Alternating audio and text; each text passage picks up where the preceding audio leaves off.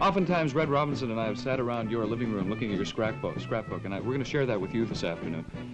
One of the things that, one of the many firsts that Red has in his scrapbook is that you were the first guy to play Elvis Presley on the West Coast. That's right. Matter of fact, at the time, I thought Elvis was a country singer, and I had a terrific argument with the local RCA Victor promotion guy, and I said, I'm not going to play it because he's a country singer.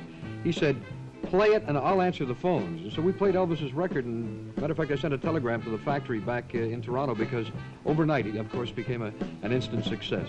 And you emceed the first Elvis Presley show in town here. Well, it's the only one, of course, the only tour he ever took, and was in Vancouver late August about the 22nd, 1957. And did, I think, Ottawa and Toronto, a couple areas in Canada, and, of course, all of the United States.